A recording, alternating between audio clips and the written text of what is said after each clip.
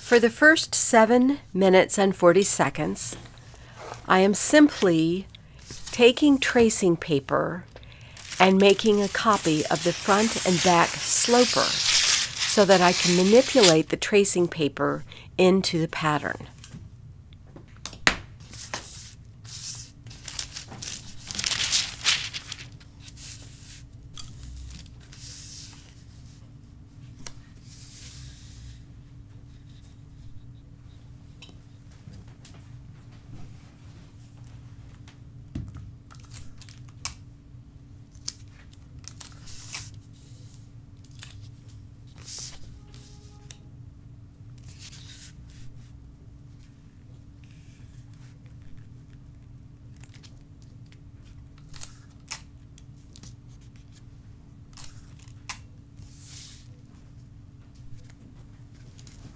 I have taped the tracing paper to the table and then taped the sloper on top of the tracing paper so that it doesn't move while I trace the sloper onto the paper.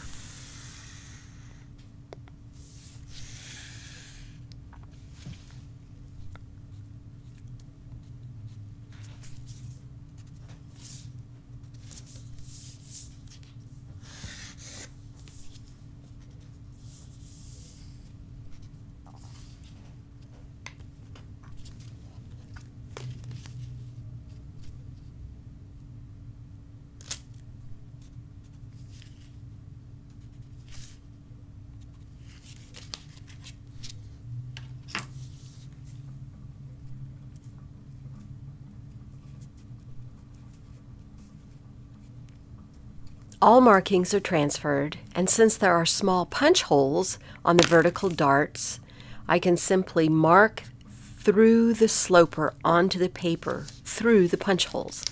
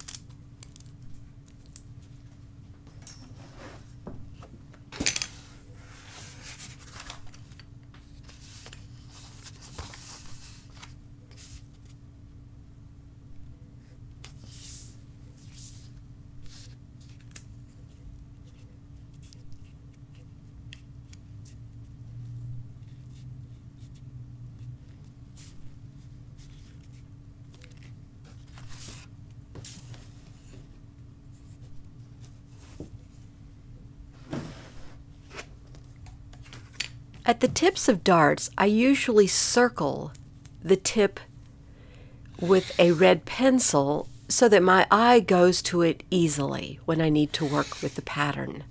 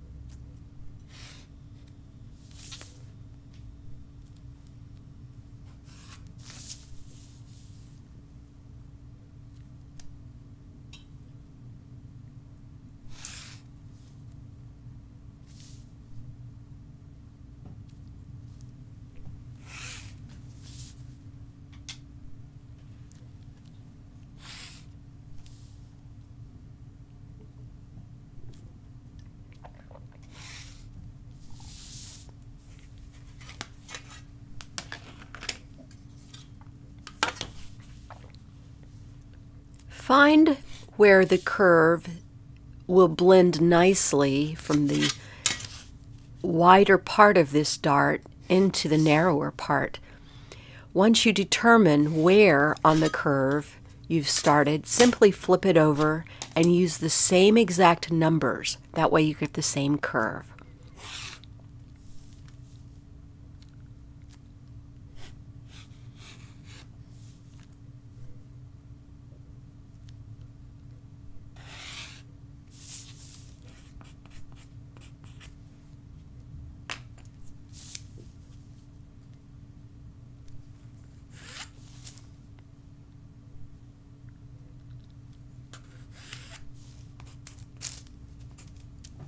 Filling in a grain line. The grain line can be anywhere on the body parallel to the center front.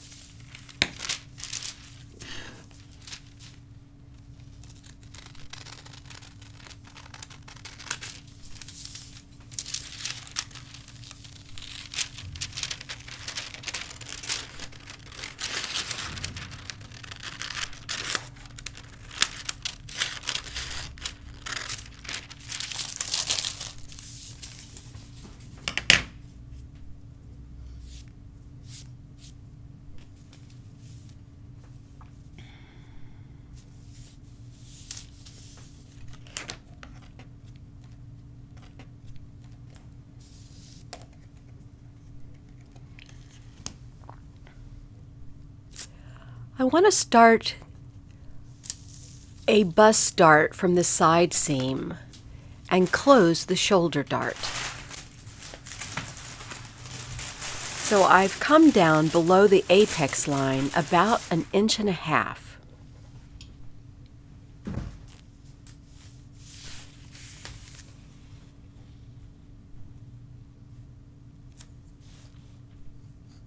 I have a feeling that her bust really is a little bit above what I have drawn as the apex line. So I'm going to have faith in my feelings about this. I feel like her bust line needs to be a little bit higher. So imagine a new apex line approximately 1 inch above this bust line.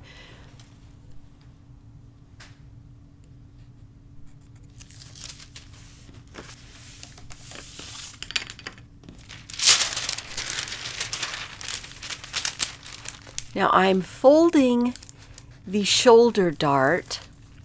I'm folding the leg closest to the center front. I'm going to slash on this new side bust dart and then close the shoulder dart. First, measure what it is to make sure that my measurement's correct, and keep that in mind because the side dart will open to the amount that the shoulder dart is closed. To allow me to make this a flat pattern, I'm cutting up the vertical dart to the apex line of this new dart. Close your shoulder dart and pin it down.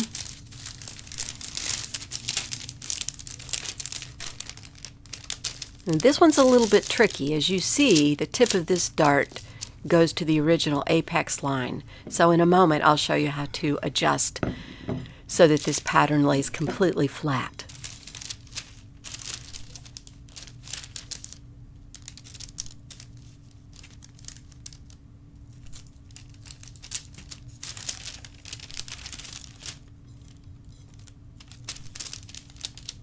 The top pin I put in the direction so that it will not slide open.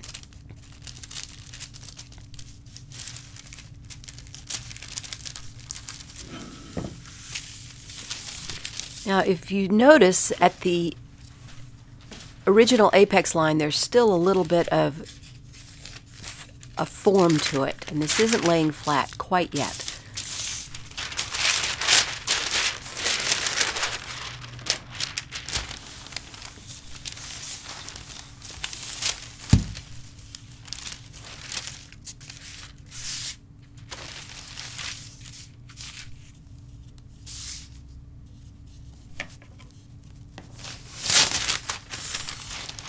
I'm cutting a new piece of paper because the slash and spread of this pattern piece on top needs to be extended for a facing and shaping of the dart.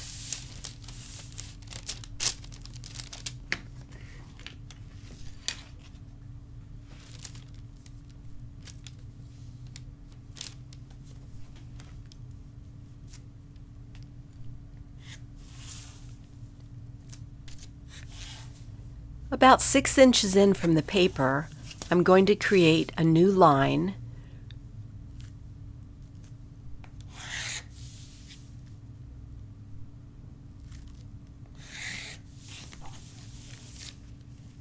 This will be the fold line at the edge of the blouse, and because I'm going to use 1/2 inch buttons, I'm going to create my center front line 1/2 of an inch away from the fold line, giving myself a 1/2 inch extension for 1/2 inch buttons.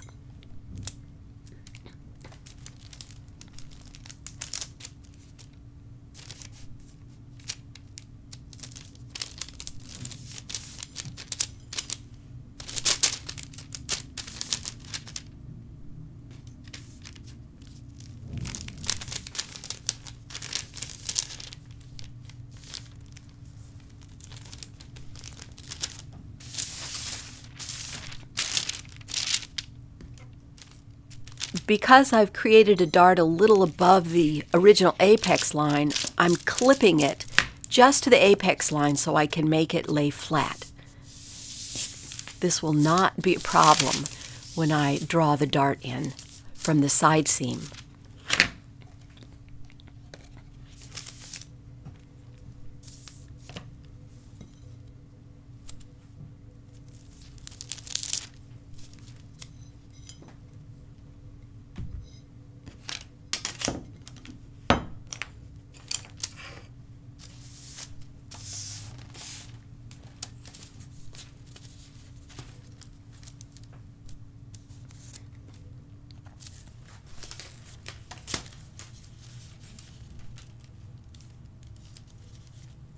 The depth of this dart is just about what the depth of the shoulder dart is.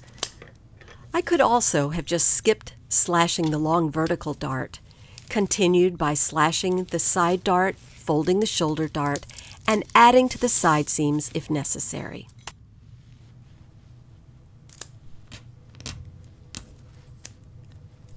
If you notice, the vertical dart on the left has a little bit of a distance, a spread in it. That will give me a little bit of ease on the side seam.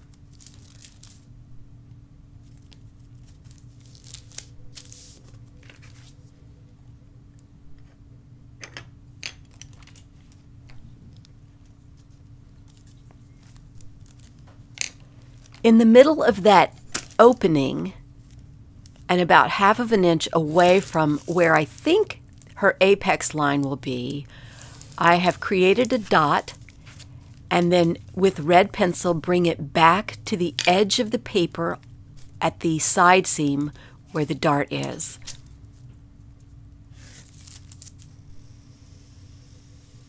Remember, this will all be tested in muslin.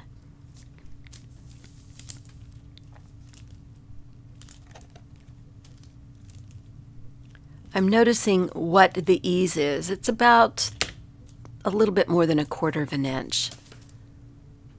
That should be more than fine.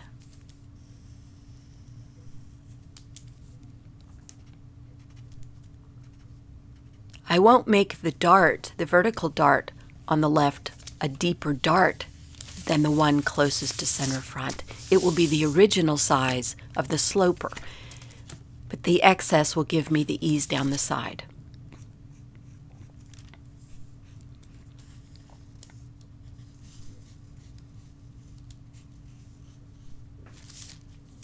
Continue to trace the outline of the pattern.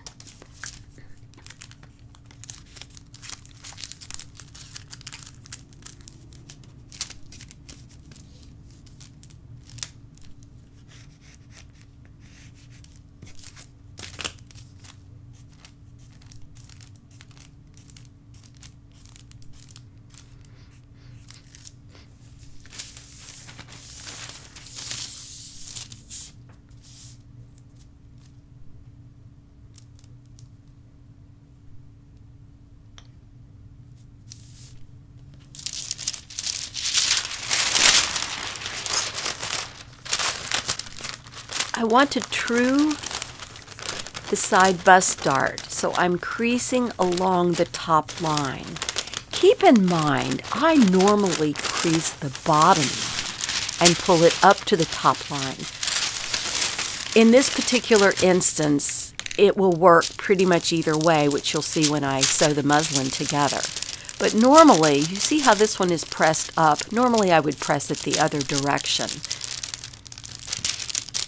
away from the armhole, where this one's pressed more towards the armhole. And in folding and truing the dart, you see there's a discrepancy at the top underarm area. So I need to put those two together. I'm going to extend the underarm to meet. That gives me a little bit more room under the arm. And while the dart is folded, I might as well cut it with the seam allowance. I allowed 3/4 of an inch in this particular case. And just cut through it. That will give you the shape you need.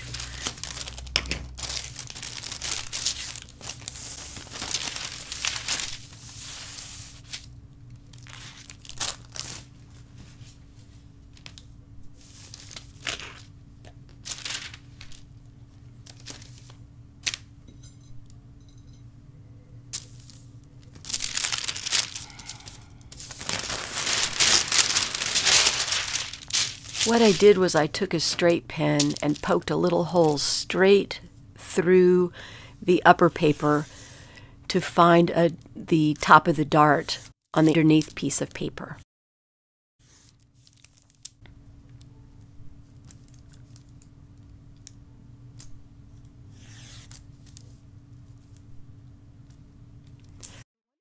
One of the wonderful things about using tracing paper is that being able to see through it, I can draw on either side and make it visible through both layers. The only time I don't do this is if the pencil markings might transfer to the fabric when I cut it. Again, if you notice, I'm starting on this particular curve with 9 at the waist and flipping it over using 9 at the waist on all 4 of the waist points.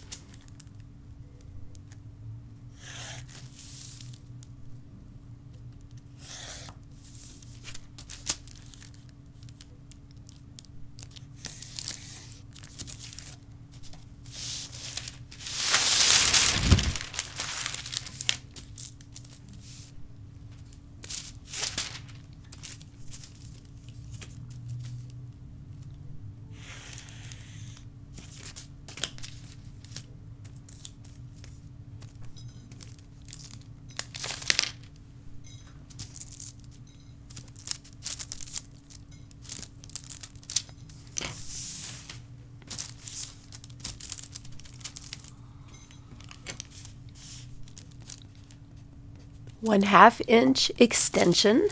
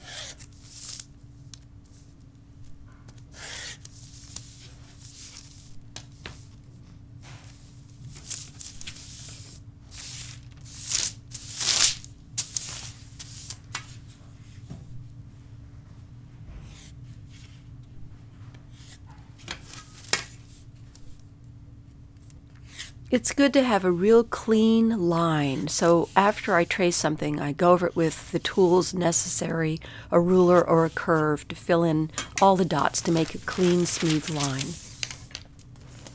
I'm going to fold on that outer extension line.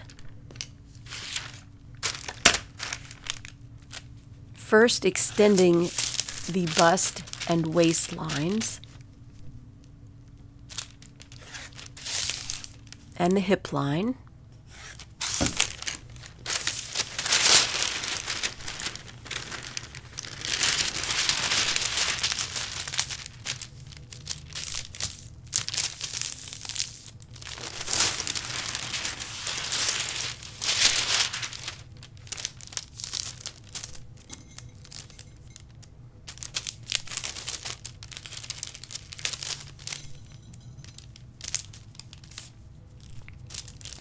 I have folded very carefully down the extension line, and I'm pinning it to secure it while I continue to work with the pattern.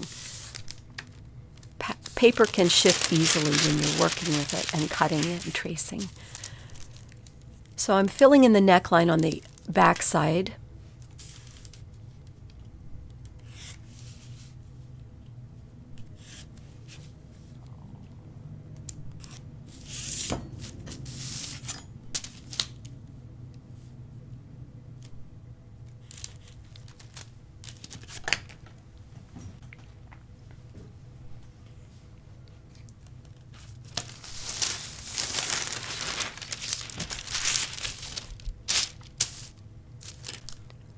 A right angle from the extension to about 1/2 inch or so past center front. Now I've put a little dot or a little cross mark in the neckline because I am going to have the collar end there. I don't want the collar to come all the way to center front.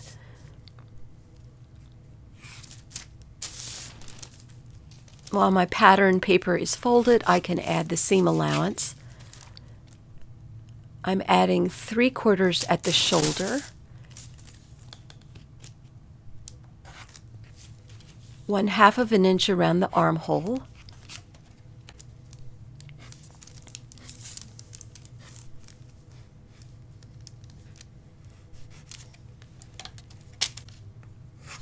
three-quarters of an inch down the side seam.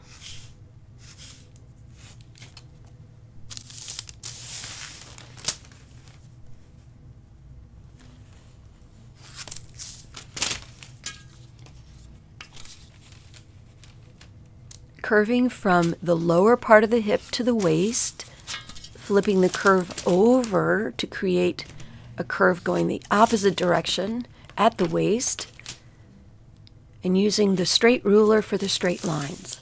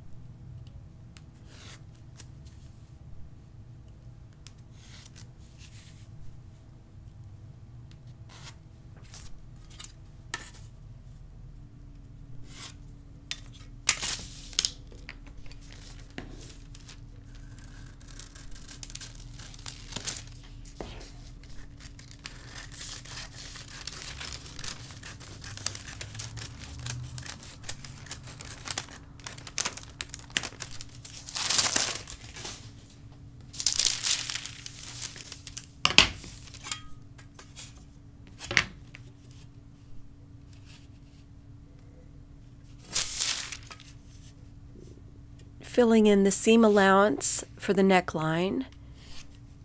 Necklines, cuffs, and collars I usually patterned with a 1/4 inch seam allowance, so it's not necessary to trim the fabric when sewing.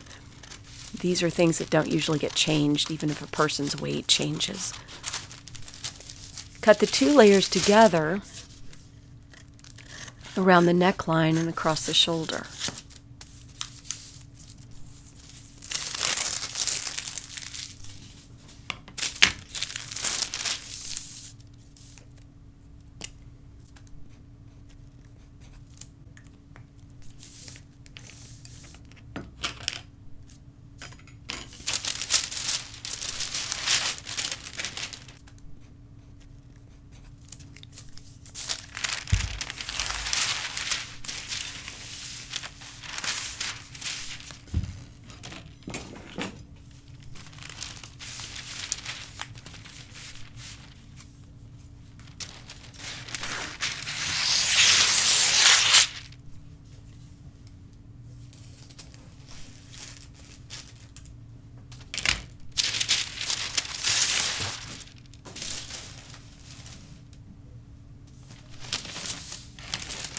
I want to create a full back piece for my finished pattern.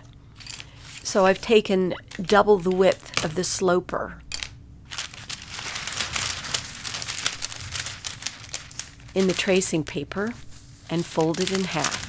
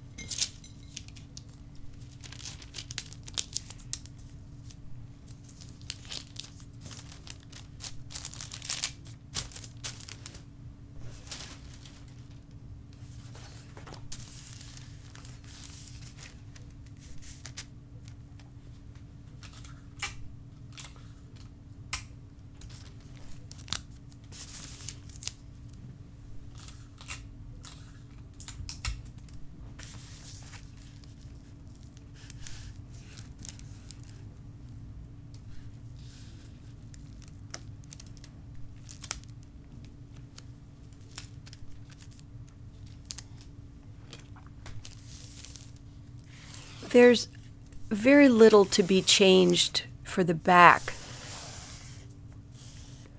in patterning for this blouse. That's why I'm just tracing it as it is.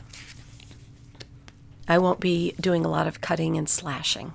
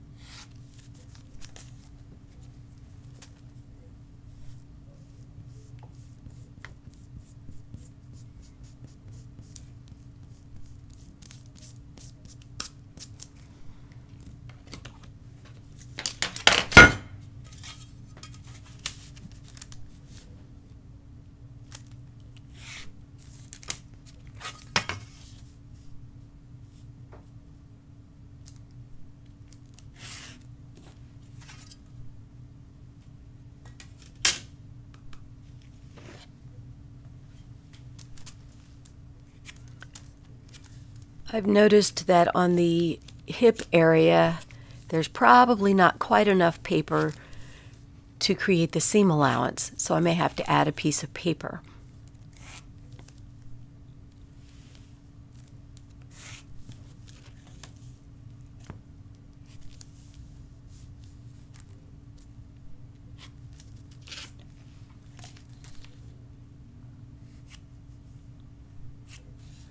I added the same amount of shoulder seam allowance as the front 3/4, and normally I would fold that little dart to true it, but I just gave myself a little point above the seam allowance.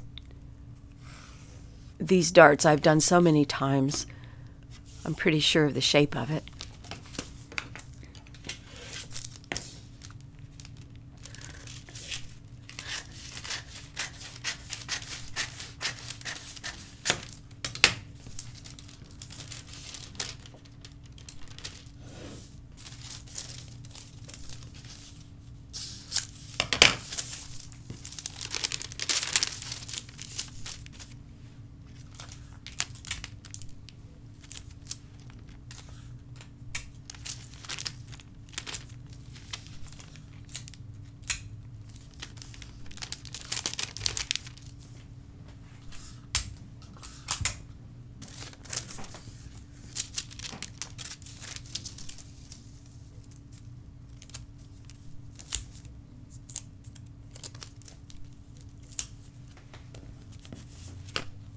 Now there's enough paper to add the seam allowance.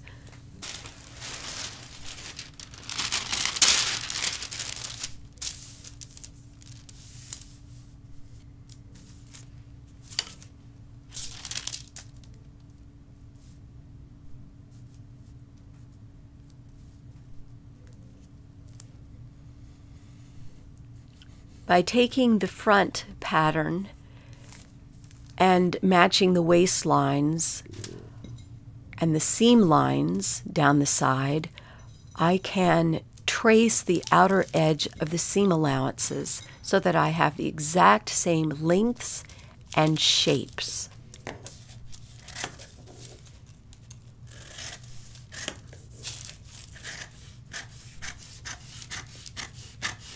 The waist and hip lines are pinned down on top of each other. So by cutting the 2 layers together, actually 3 layers, I have the exact same shape.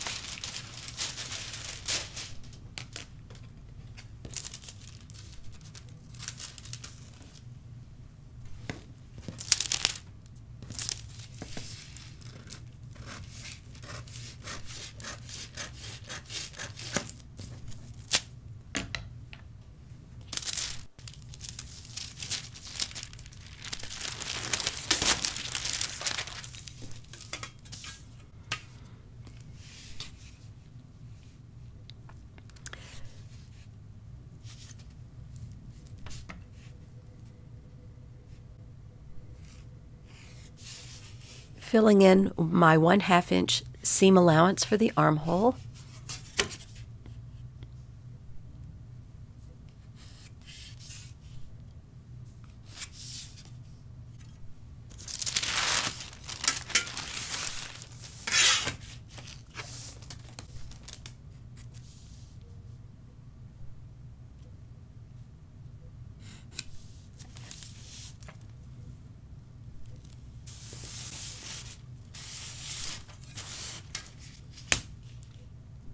Filling in the seam allowance around the neck.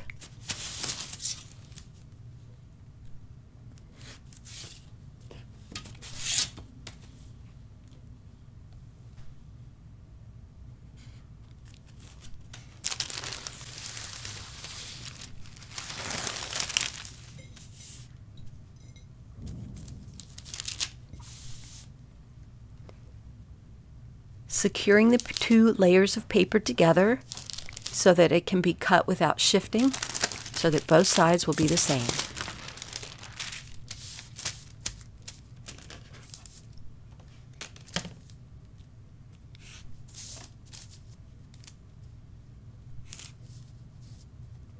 Transferring all markings from one side to the other.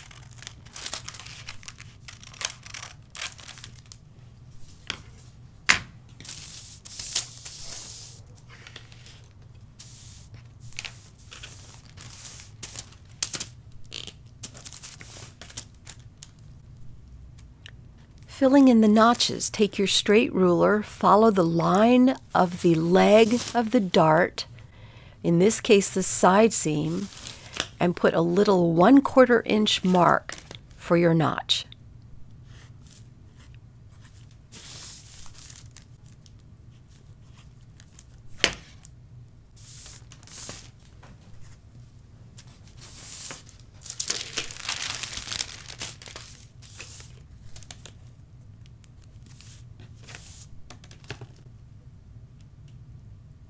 Across the upper shoulder notch at the neckline, and if you notice, the notches go in the direction that the seam will be sewn.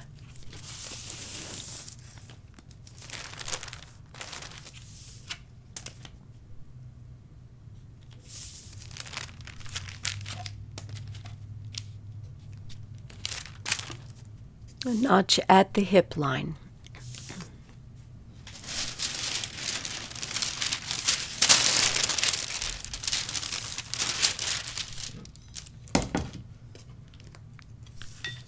I'm not really sure yet how deep I want the facing of this front to be, so I'm going to leave the entire 6 inches.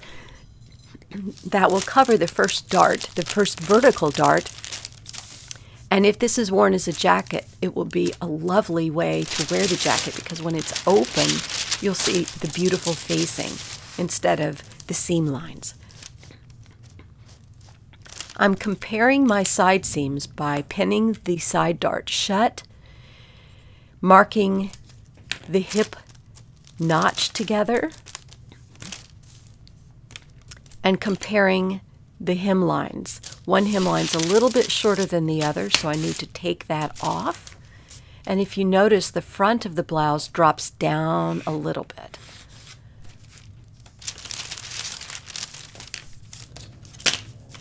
We're going to cut this straight for now.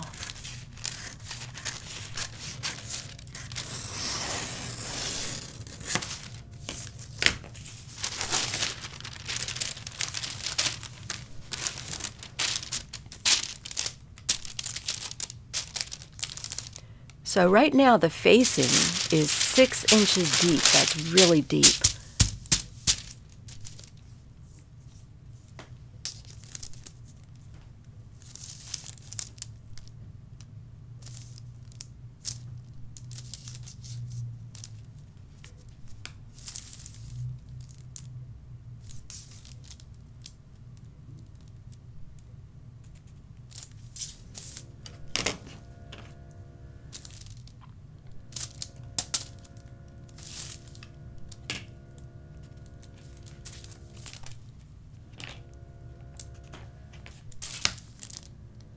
So I'm going to cut a little bit of the facing away.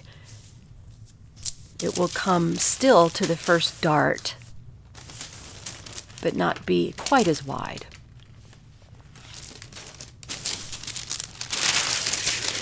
I do want it to go up into the shoulder.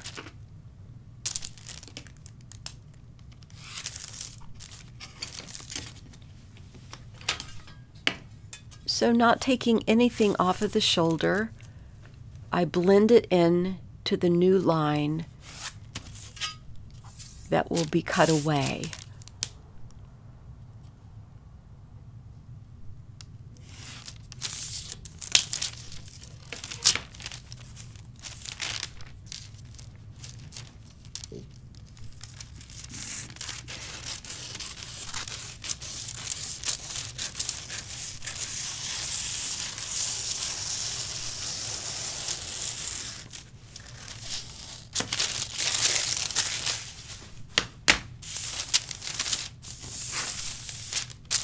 This will come up when the blouse is finished. The facing will come right to the first vertical dart, but still it's about 4 inches wide, so it will certainly be wide enough that when the blouse is open, it will cover the insides.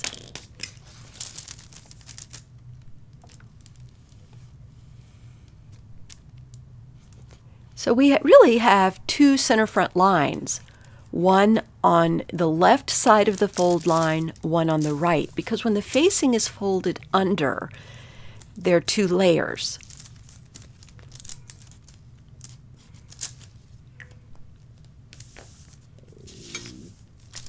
Writing fold line on that line really helps.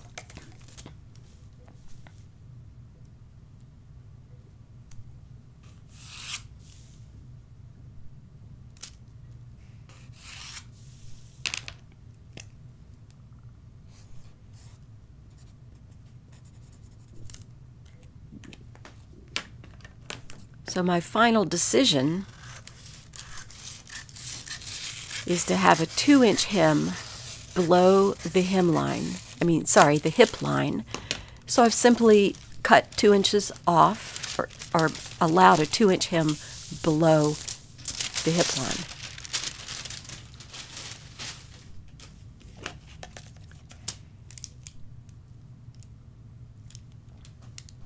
Creating the same line on the back piece.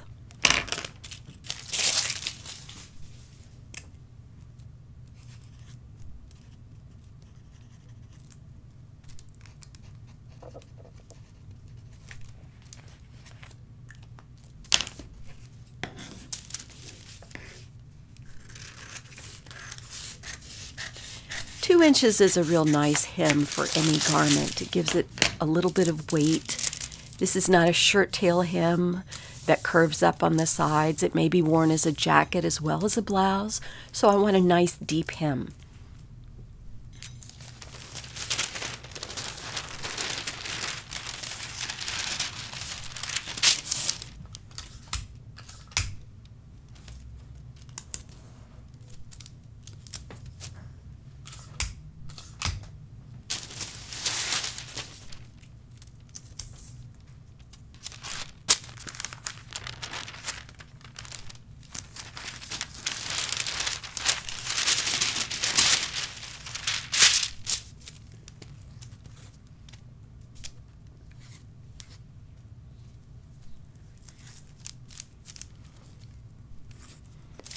I like to circle the tips of the darts because that way my eye goes to that area when I need it without having to search.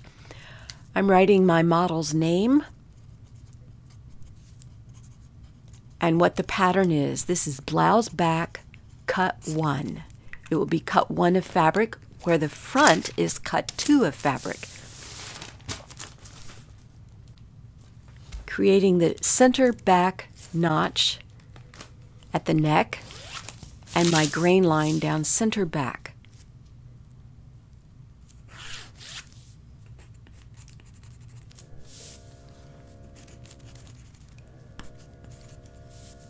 CB for center back.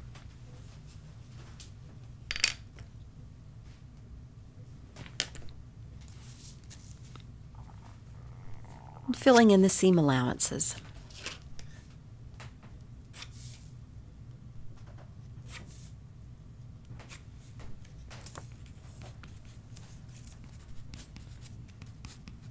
Filling in what the amount of the seam allowances are. I like a lot of information on my patterns. That way there's never any question. I never have to take the time to go back and search, look, measure. It's all there in front of me.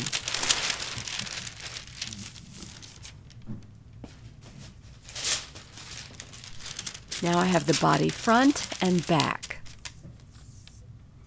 I'm going to measure the armholes excluding seam allowance. Start with the 0 and measure carefully around the actual seam with the measuring tape standing on its side, the numbers touching the paper. Write the amount next to the armhole. This will be used when I go to draft the sleeves. You'll do the same for the back.